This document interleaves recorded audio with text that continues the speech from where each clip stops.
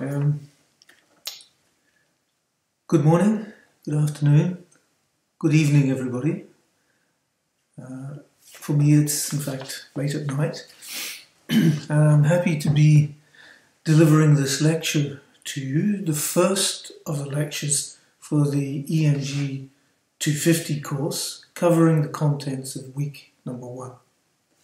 Let me just say a few words about the course as a whole, just to refresh the memory of those who began this course back in August, and to introduce also those who are new to the course to its structure and to its content. This course as a whole is about literature, and particularly the genre of the short story.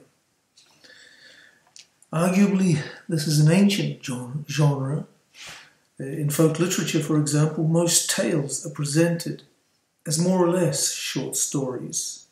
In ancient times and cultures, we find something that might be called a short story. However, and you'll all be familiar with such examples. However, in this course, the interest is in the modern short story. That is a literary art form developed in the 19th century, dealing mainly with structurally simple stories, telling of all kinds of human situations, concluding with a more or less lyrical image that transforms these situations into a form of momentary but deep understanding, very often self-understanding.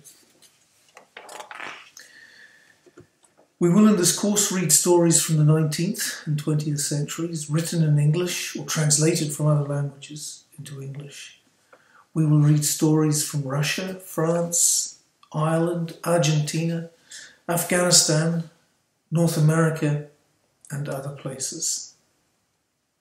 The main idea in presenting these works is that you as readers find ways to enjoy them, of course, but as students, this enjoyment must involve study, reflection, analysis, interpretation, and research, and a lot of writing. At the practical level, I expect from each one of you full participation in this course. Now, I know participation in a distance learning course, in a course taught through recorded lectures, Skype, emails, and so on, is different to participation in a classroom. But so the way you're going to participate in this course is probably much more abstract than the way you would participate in a normal course. However, some things are similar. Each week there'll be a minimum of 2 readings. I've already gone through this in the syllabus, and I hope everybody's read that syllabus by now, or will read it in the immediate future. Okay, so each week, a minimum of 2 readings. In addition to the literary texts, there may be theoretical, philosophical, and literary critical texts that you'll be obliged to read. And it's required in this course that you read all of this material. As you will have seen from the syllabus, there are written activities that need to be submitted, and it is important that all these are done on time. Just as an example, at the end of this week, that is October the 22nd, you'll write an analysis of Chekhov's short story, Death of a Government Clerk. It will be just 1 paragraph, but I want you to work on it. I want you to think about it. I want you to focus on the story. I want you to focus on a little bit of research that I'm going to present to you. Okay. And I want you to produce a nice, detailed and precise analysis at the end of the week, and submit it to me. So you'll be doing something like this every week. Okay.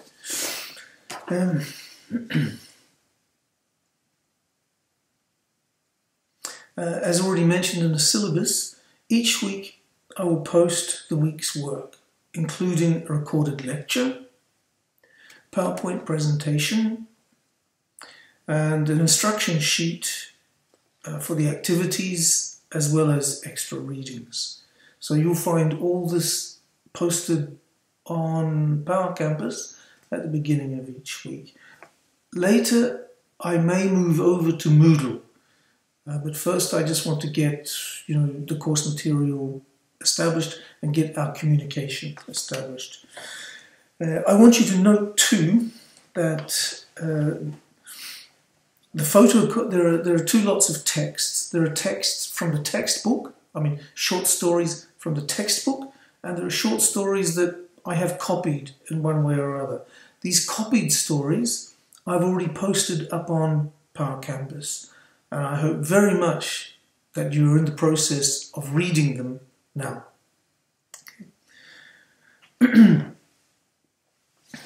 I expect that each one of you has already accessed these texts.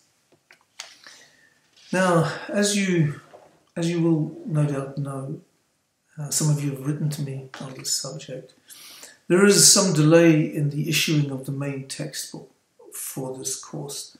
The main textbook is by Anton Chekhov, and it is called The Story and Its Writer, An Introduction to Short Fiction. Some of you may have this text. Some may be waiting for it. I am assured that the library will issue these texts during the week. Okay, so watch out for that. I've sent instructions to the library that this text is to be issued for ENG 250.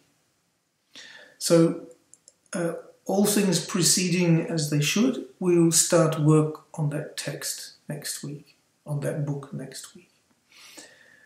Okay, for the moment, we're going to read a story that's up on Power Campus, that's in the series of texts, copied texts that I presented to you. It's by a Russian writer, Anton Chekhov, and it's called The Death of a Government Clerk. It's this that we're going to talk about today. Let me just stress that we will not be reading the story by Guy de Maupassant, The Necklace, listed as required reading for week 1 of this course. We're not going to read this because it's in the textbook and you don't have the textbook yet. Never mind. Sometimes less is more. Now, let me go to module number 1 and just say a little bit about it in general terms. The title for module number 1 is Theory and Practice of Narrative. Now, what does this mean? Let me start off by saying that what we're going to do in this module is look at the structure. We're going to read the stories, but I want you to pay particular attention to the structure of a story. That is the plot. What happens, when it happens, why it happens. The second thing we're going to look at is how the structure, if you like, not only structures a story, but maps on to human psychology, human life. So, the practice of narrative means we're going to look at the structure of narrative. The theory of narrative means we're going to look at how that narrative, that structure of narrative, creates certain kinds of effects and maps onto, let's say, human psychology. Now, the word narrative. The word narrative refers to the fact that in a story, one thing happens after another. That's all. A narrative is a story that is told. When we tell a story, we can say that we narrate the story.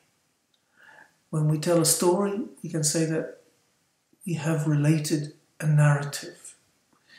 When we talk about the story of a certain event, we can refer to the narrative of that event.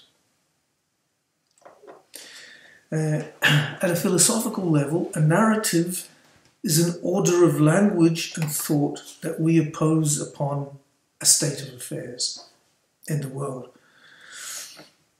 For example,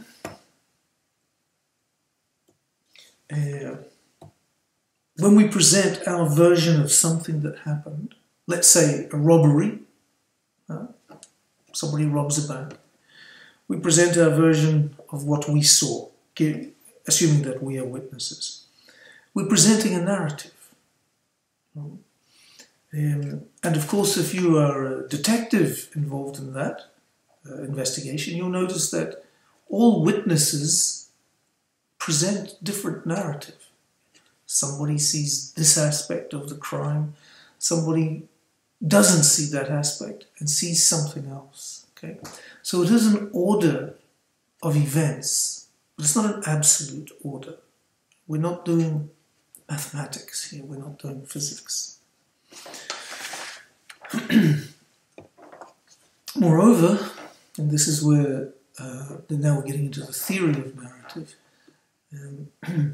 in our lives, individually and collectively, we can say that there is a narrative structure. Again, for example, I can say that when I say that I was born into this or that family or society, when I say that I speak this or that language, and when I say that at the age of 5, certain things happened to me, I went to school, I started school. When I say when I was 13, I went to another school and I started to have these kinds of friends, these kinds of interests, and I started to see the world in a certain way, I'm recording a narrative of my life. I'm arranging the events of my life into a narrative. Okay? Now, narrative is not simply the recording of a series of events, it's also dramatic. We don't just tell our version of the robbery, for example, in a flat tone, giving equal value to each event. We dramatize it, arranging it in terms of beginning, middle, end, and most importantly, cause and effect. We might even use metaphor. For example, I might say that the leader of the robbers, the one with the gun, had a strange black hat pulled over his face, which gave him the appearance of a fish. For example.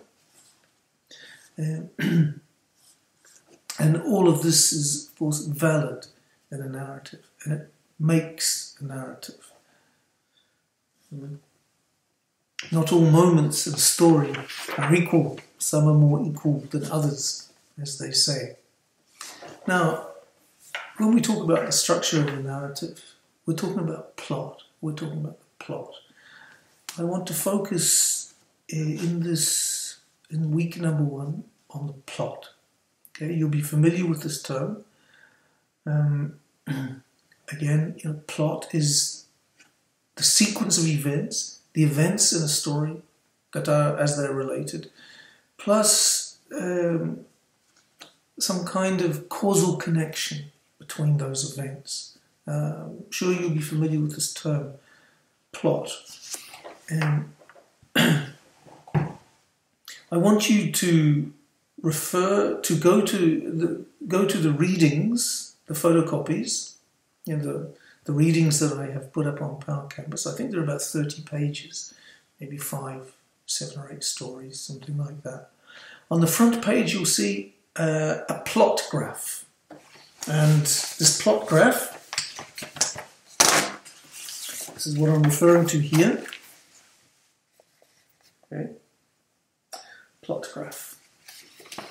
Now, at the beginning, let me just go over this for a moment. At the beginning, we have exposition.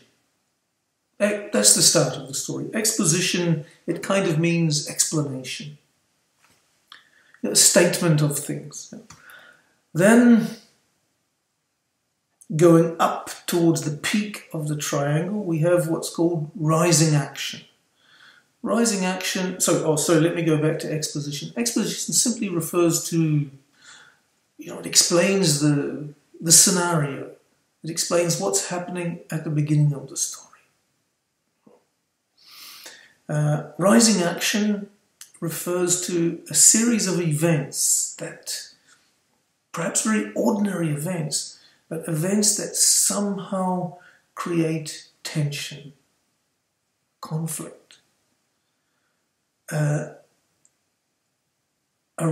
It could be just a rising nervousness, but take the plot in an upward movement, if we imagine it on a graph, towards the climax. And the climax is the peak. That's when everything comes together. Okay? The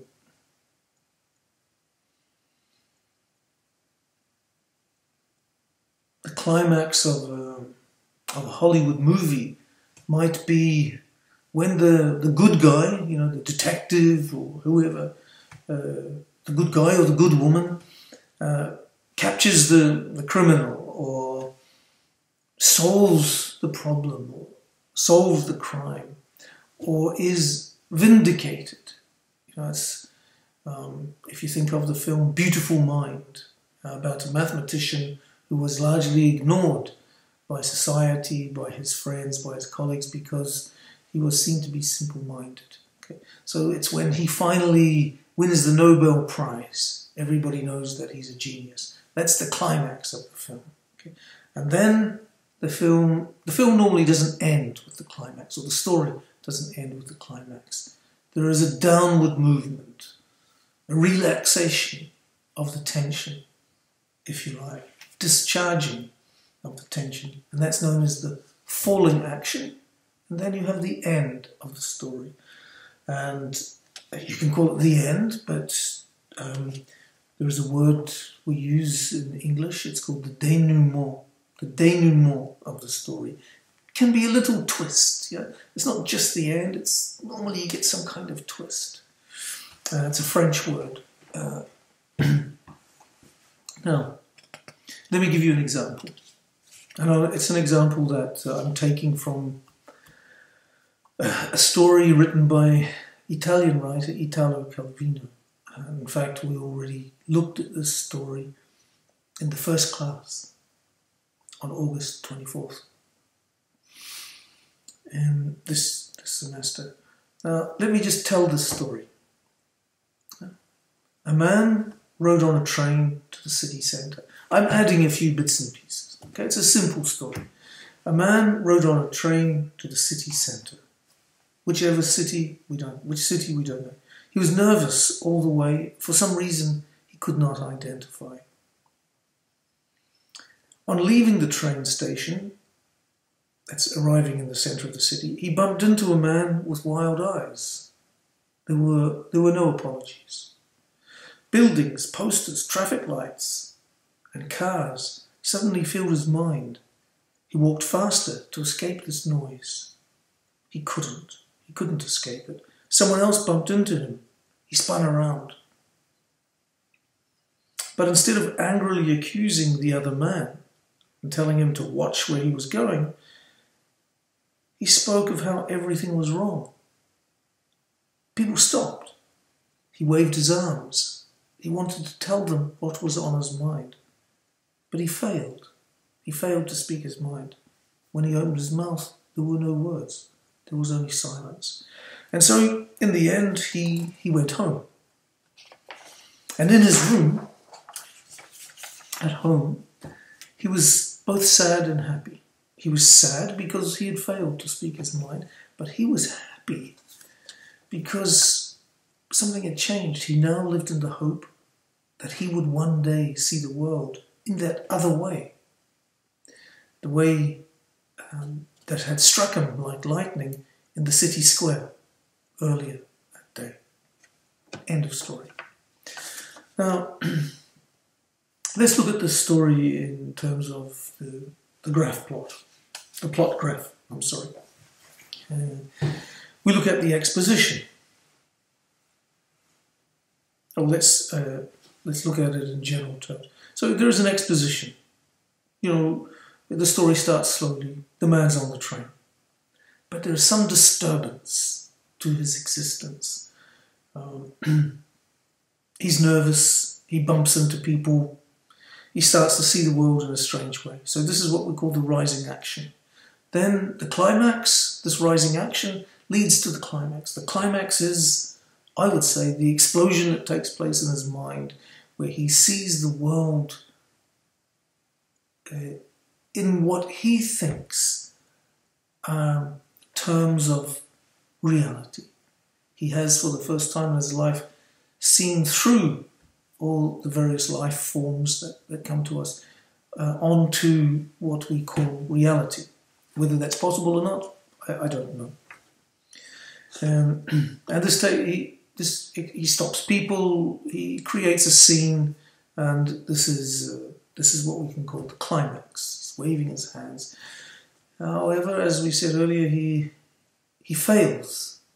This is something like, and he walks away. He walks home, or he goes home. This is falling action. Then, when he's at home, well, then we learn what the story is about. The story is about the fact that he went through this humiliating, this disturbing and eventually humiliating experience, only in fact to realize that he had seen something that was important for him. And now he lives in the hope that he will see the world in that way once again in the future. That's the denouement. Okay? That's the twist that gives the story, if you like, its meaning. That's the last note of the melody that retrospectively or retroactively shapes how we understand the melody that we've been listening to up until this moment. So, let's just go through it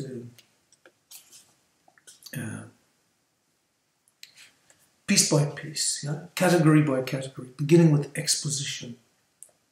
So exposition is the setting of the scene.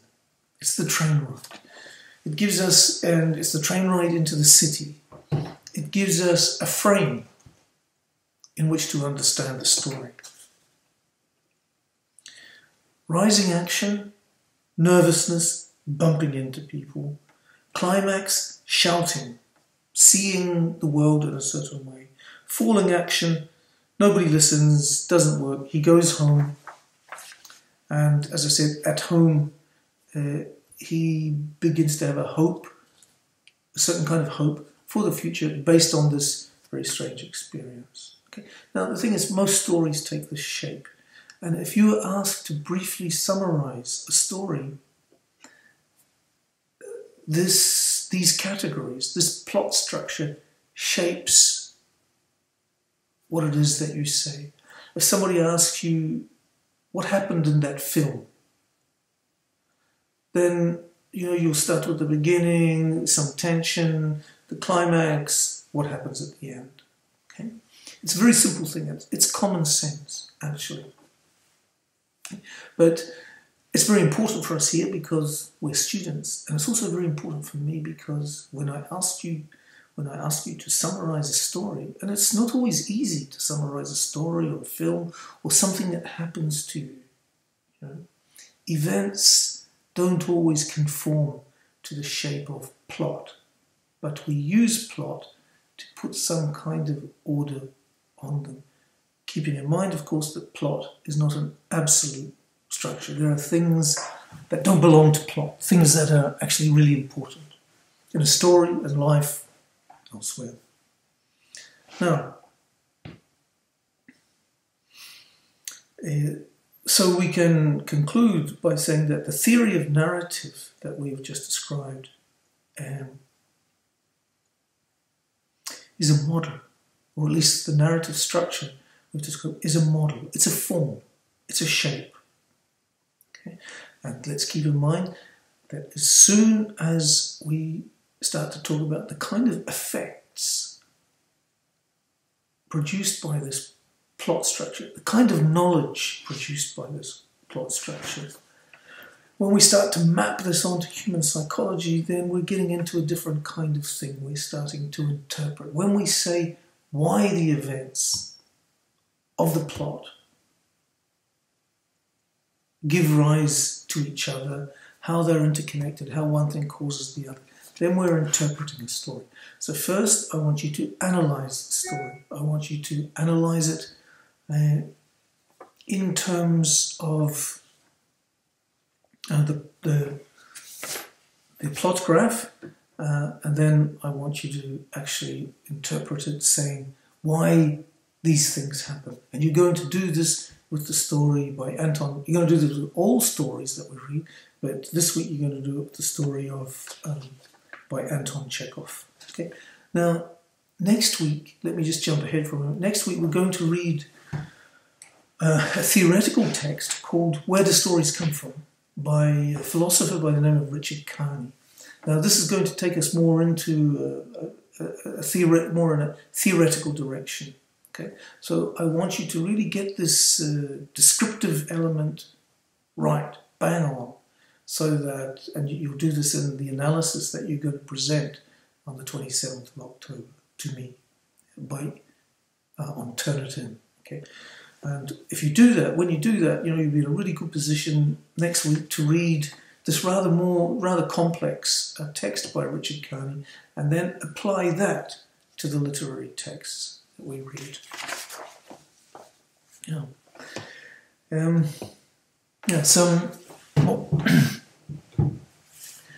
So today, or this week, you're going to read Death of a Government Clerk by Anton Chekhov. Okay. Now, I should say a few words about Anton Chekhov. Some of you may have already come across Anton Chekhov. You may know something about him. He was born in 1860 and died in 1904. He was Russian. He's one of Russia's foremost and most respected writers. He's also considered what they refer to as the father of the short story. He, along with a French man by the name of Guy de Maupassant, whose work we were supposed to be reading today, is considered the father of the short story. Meaning that he took this folk form, if you like, this traditional form, sometimes written from a written culture, sometimes from an oral culture. He took this form that was popular in many peasant cultures throughout Europe, Central Asia, other countries in the world, and turned it into a cosmopolitan art form. Yeah. An art form read by people who had with a certain level of education who lived in the big cities of the world. He turned it into a form that became studied in universities and literature departments, became of interest to philosophers, sociologists, psychologists, for example. Now Chekhov was a doctor. He's a doctor of medicine. He studied medicine at university. He started writing short stories in order to support his rather large family. I mean, not his own children, but his brothers and sisters and his parents. And he became so good at it, and he was recognized by certain publishers, that he was asked to continue to write these stories beyond the time when he graduated with his degree in medicine. So his main profession became that of a writer, although he also did practice medicine. Now, there are a few things we need to know about Chekhov. You may know that up until the 1917 revolution, the communist revolution in Russia, there was slavery in Russia. Most big landowners, and they owned enormous pieces of land, owned their workers. Their workers were slaves. The word they used was serf, S-E-R-F. Chekhov's father was a serf. Chekhov's father was a slave whose owner gave him his freedom.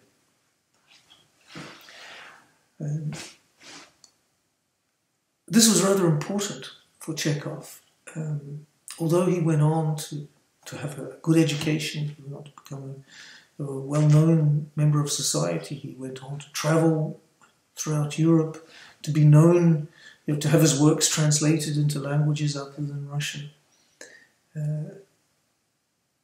Although he became famous, one of the main driving forces in his life was to rid himself of the mentality of the slave and become something else.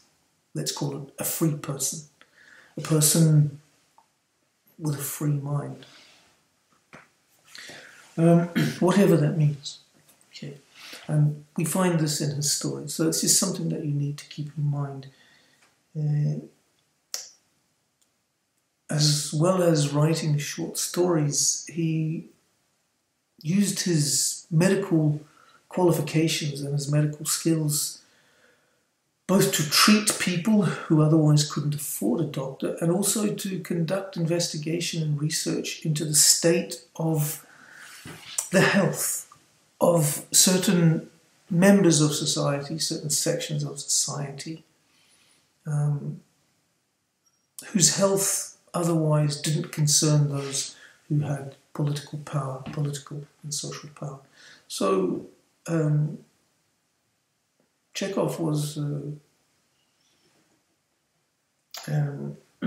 he was a philanthropist, is the word. He was somebody who wanted to give back to society the kind of advantages that had come his way. Okay. Now, he wrote many short stories. He wrote many volumes of short stories over a rather long career. Sadly, he died rather young of tuberculosis, lung disease.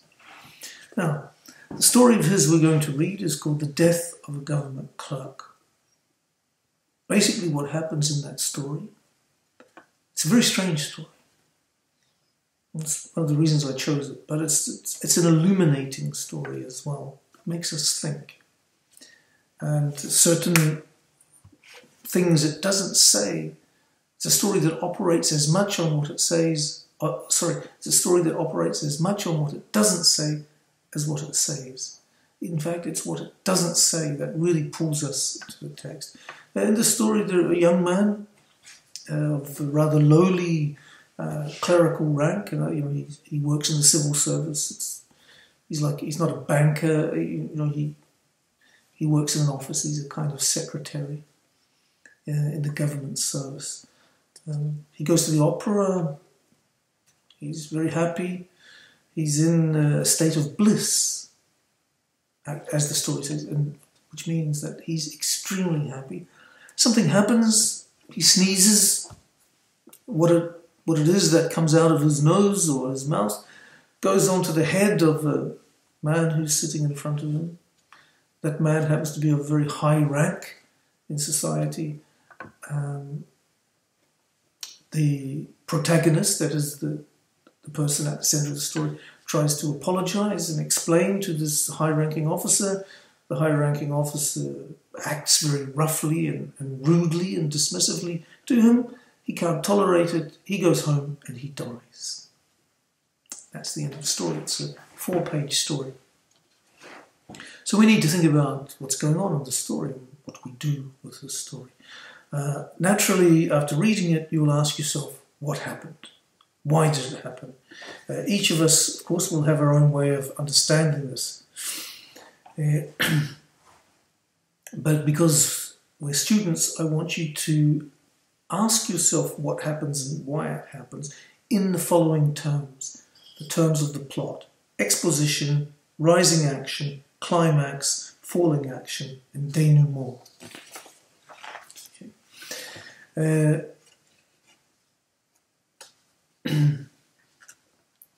Be aware that it's not enough to just describe what happens. It's not enough to say exposition equals at the opera. Rising action equals the sneeze and subsequent apologies, and rising anger.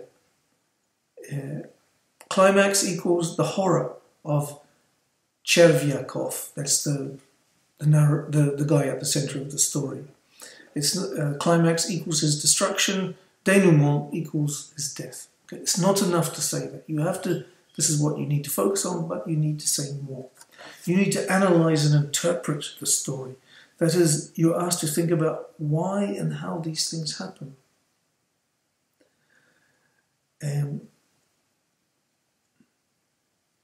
Both inside and outside the story, you need to read the story and say, well, these are the order of events. But at the same time, in order to deal with the story, you need to look outside the story. You need to look at the history of Russia, the social structure of Russia in the 19th century. You may want to look at some aspects of Chekhov's lives. You may want to look at contemporary society. I mean, you don't need to go back to the past to explain a story like this. There is something of current relevance to this story. We read it and we understand it. We know what's going on. And we could imagine, I think, what's going on in this story in terms of our own society, wherever we come from. Somebody of a lower rank in the society is treated unjustly. And as we know, injustice is unbearable. And this particular person succumbs to the injustice and has a mental breakdown, acts in ways that are irregular, or in this case, somehow ends his life. So you might want to think about Chervyakov's psychological fragility. You might want to think about the officer's insensitivity to such matters. You might want to think about social class. Keep in mind that in 19th century Russia had a kind of a pyramid-structured society with the Tsar on top. Next down you had the aristocracy and the nobility. They're the people who owned large pieces of land and also owned slaves. Below that again, but also tied in with the aristocracy, you had the military, and the officer class had immense political and economic power. In Russia, you had the bureaucrats, that is the people who ran the civil service, people who ran the ministries, the Ministry of Agriculture, the Ministry of Finance, Foreign Affairs, and so on. Down to the bottom, where you had slaves. Our man, Chervyakov, the clerk, seems to be in the middle, but on the bottom part of the middle. He's a literate person, he can read it right, he goes to operas, he functions in the city as a citizen in that city, but he has no power, he has no influence, and he's subject, as we see, to injustice.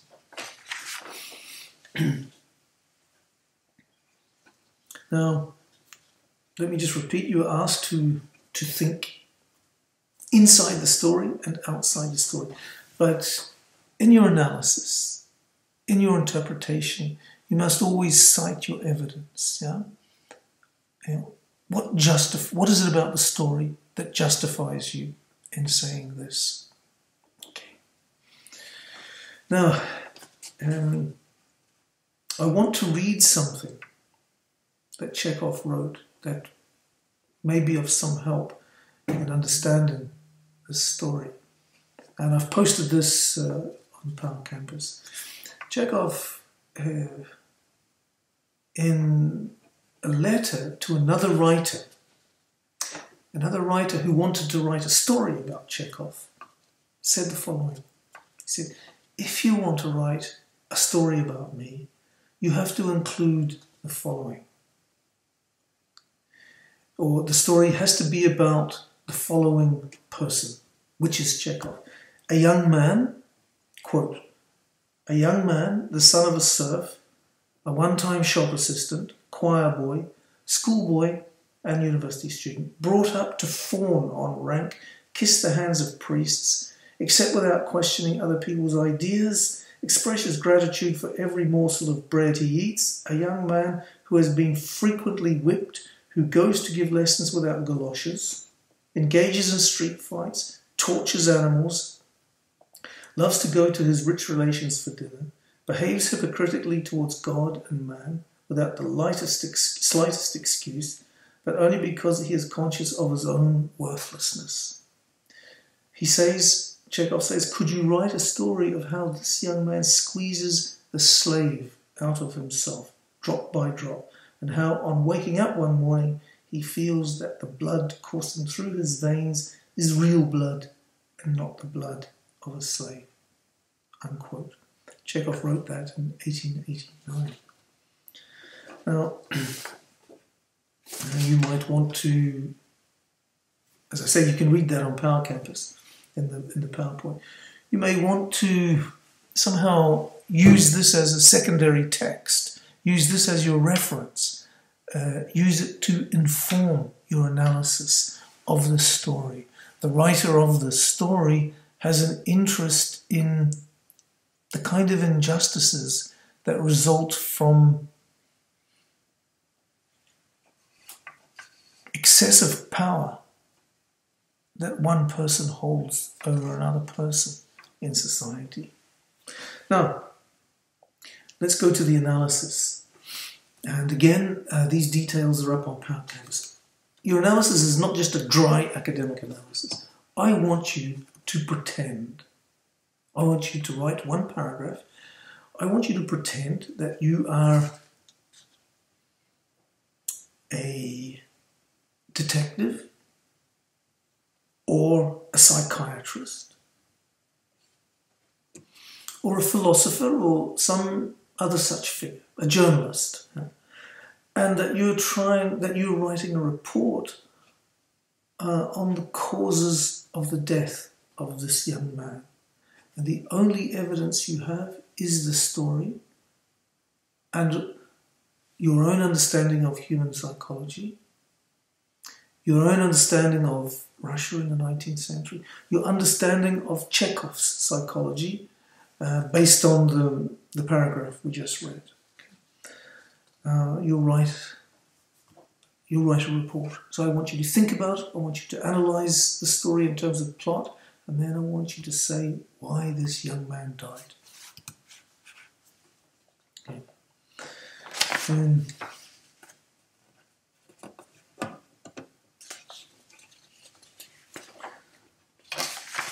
Okay. Now, I just want to, by way of ending, I want to look forward to next week's class, yeah? But I want to do this next week. We're also going to be reading Chekhov, another story, The Lady with the Little Dog. Chekhov transformed himself from slave to non-slave, whatever that means. The young man, the clerk, wasn't able to transform himself. He succumbed to the psychology of the slave and he paid the ultimate price for the injustice of the other, of those who have power.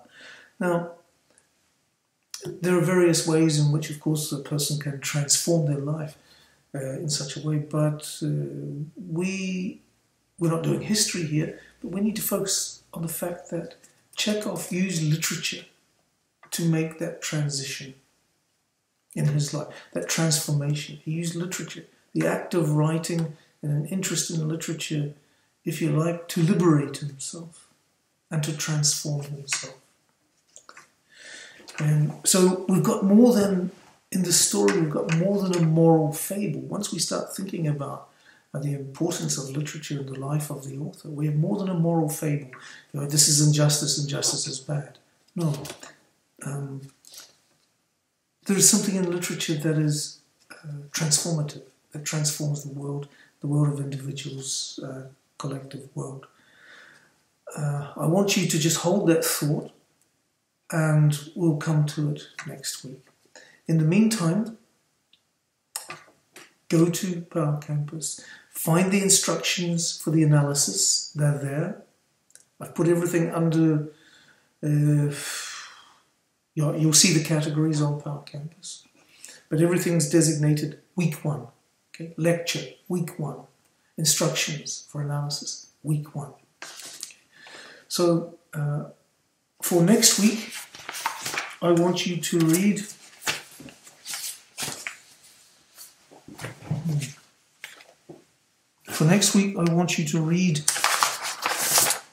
Anton Chekhov, The Lady with the Little Dog, Guy de Maupassant, A Story Called Vendetta, and the essay by Richard Kearney called Where Do Stories Come From? I wish you all the best. Please communicate with me if you have any questions, or even if you don't have any questions, preferably by email. Okay? Let's hope this works out. Let's make it work out. All the best. Goodbye from New Zealand.